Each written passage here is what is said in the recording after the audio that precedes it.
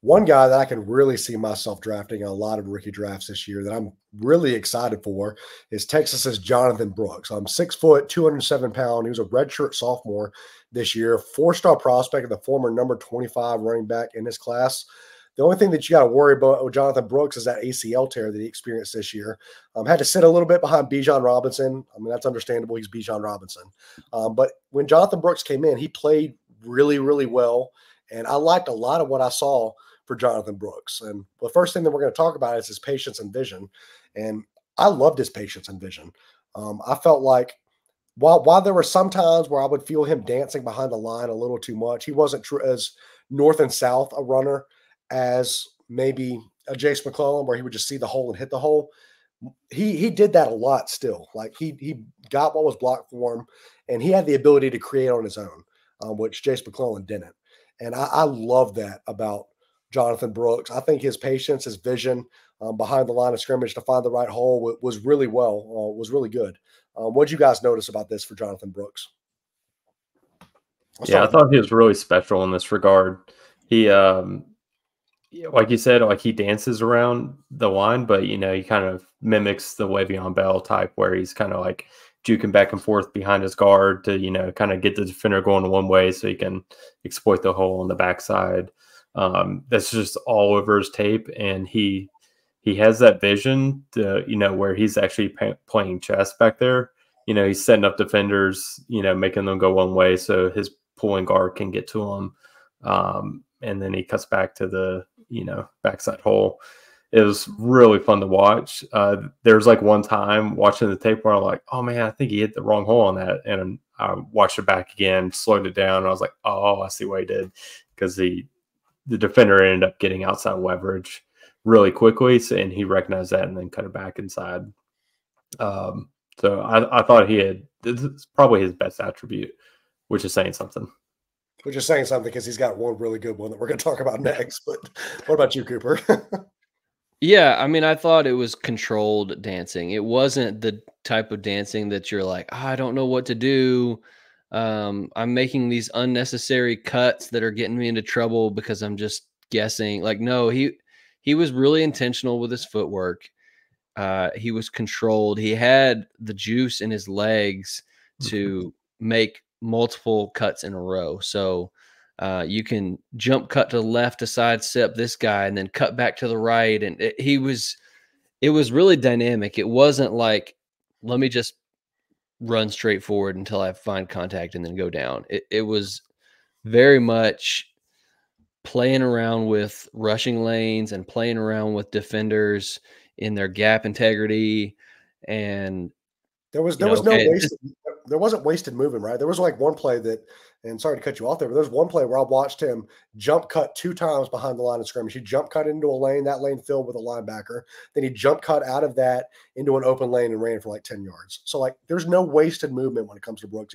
He's a guy that can create on his own, right? He doesn't necessarily need the blocking there all the time.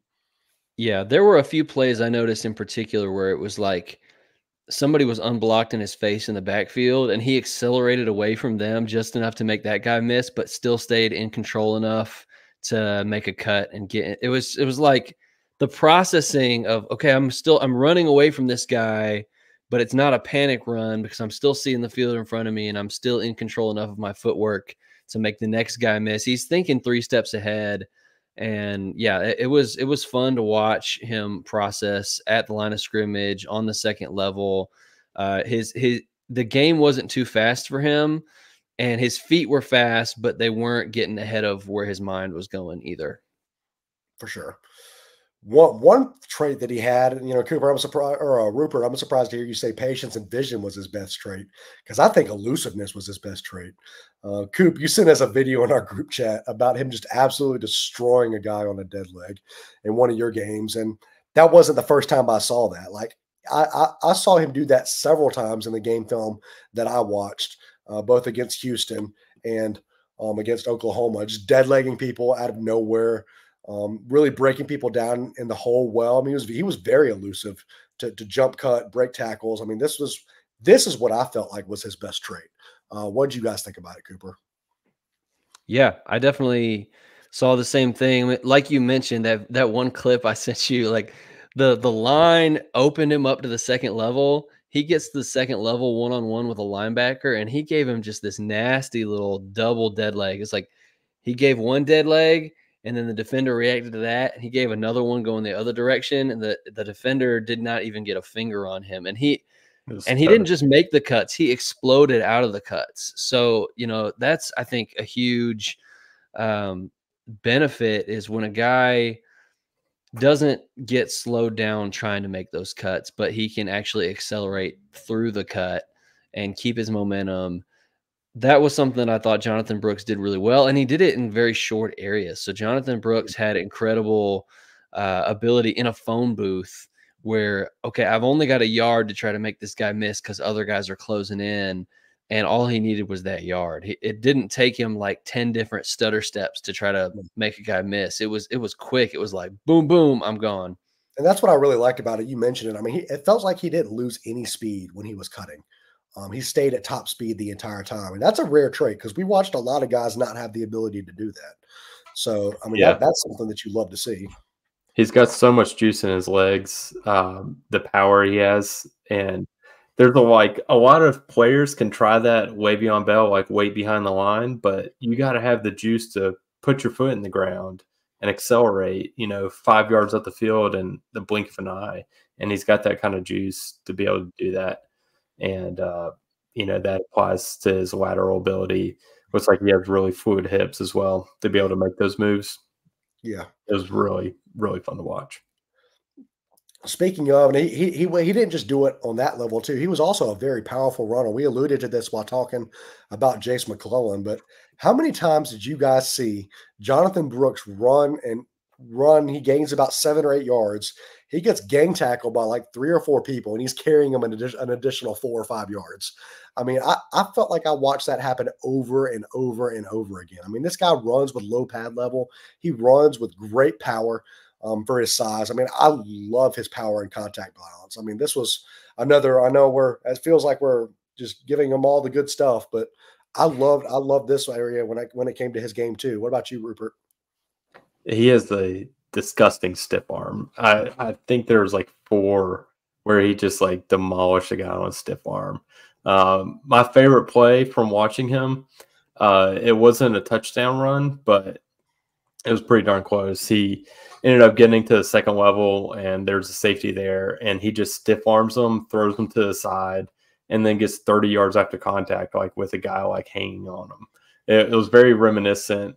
You'll notice play, Coop, when Cam Newton carried a Bucs defender on a quarterback run for like 49 yards. He ended up carrying him for like 15 yards into the end zone. It was pretty much like that. He's just like carrying a dude on his arm and, runs for 30 extra yards. And another play, like in the first game I was watching of him, I made a note that like he just seems like one of those guys that's just going to have a nose for the end zone. It was, play there at the 10 or 12 yard line, and he cuts the outside, and there ends up being like 3 defenders there pretty much ready to stonewall him into the end zone. He's like, I don't care. He goes right through them all. And I was just like, I like this guy. He's really plays with a lot of tenacity. Yeah, I felt like his elusiveness actually led directly into his power, because when you're shifty and you're always left and right and a guy can't get you square, what you want to do as a running back when you're dipping your pads, you want to pop him right on the outside shoulder. You don't want to pop him in the middle of the chest because he's square up and you might drive him back a little bit, but if you pop him in the shoulder, that's going to kind of turn him, and now he's only got half of his power to tackle you.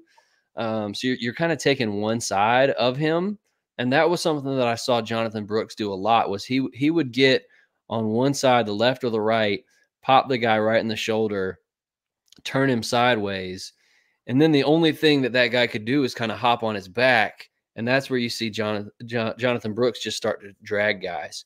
And so, yeah, pretty consistently, I made multiple notes in my 2 games where it wasn't like he would break the tackle outright and just leave the guy laying on the ground and run past him, but he would just get it wasn't like, oh, I'm going to fall forward for a yard or two. It was like I'm dragging guys for 8 yards after the contact, and that was pretty fun to see. I thought he had consistently good pad level. He always he was a tall guy. He's listed at 6 foot, and it felt like he was really upright for a lot of his run. But as soon as he knew, 6 foot might be selling him short a little bit. I think he might be a little taller than that, but we'll see. Yeah, he looks tall, but point is he looked like he was running a little bit upright until the moment that contact was about to come, and then consistently you saw the pad level go down, and he always finished his runs with a pop. So you love to see that. For sure. And kind of just wrapping up here, I mean, his third down skill set, specifically, I want to talk about his pass catching, because one of the plays I think epitomizes his third down skill set, his pass catching. I was watching him come out of the backfield. He runs a little wheel route, and the ball's thrown to him, and he jumps up in in the air, catches it with one hand, kind of turns and like cuts up field for like a 10-yard gain. I mean, he just looks natural catching the ball. I mean, I watched him line up in the slot, in the outside. He can run decent routes. He's not just running those wheel routes, those, straight up turnaround hook routes. I mean, he's running pretty defined routes. I mean, I loved him as a route runner. And then when it comes to his pass blocking, I thought he did well in his pass blocking reps that I saw. I didn't see him really whiff on any pass blocking refs in the film that I watched. So I think he's got the third down skill set that's going to make him a really good PPR back in your fantasy leagues this year. Yeah, so this was his best year catching the pass, and he had 25 catches, which is not a ton. I mean, he played 10 games because he did have the injury. So 25 catches. It wasn't something he was asked to do a ton.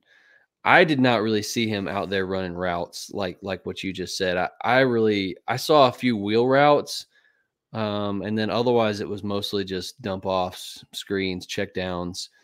That was pretty much. I didn't see any angle routes. I didn't see really anything other than. I saw an out route. I saw some in routes. I saw a Texas route. Okay. Yeah, I didn't see any of that in the games that I watched. But what I did see was that when he was targeted, it looked really natural, really smooth. Definitely a hands catcher. He looked like he had it in the tank. Definitely like pass fail. He's passing the test, and he was dangerous after the catch. So all that elusiveness that we already talked about definitely came into play after receiving the catch. And I had a number of positive pass pro notes on him too. I thought he did a really good job kind of standing his ground, picking up the blitz when he needed to pick up the blitz, give Ewers enough time to get a pass off or scramble away. So yeah, I thought overall third down skill set, while it wasn't like, oh man, this guy's a weapon.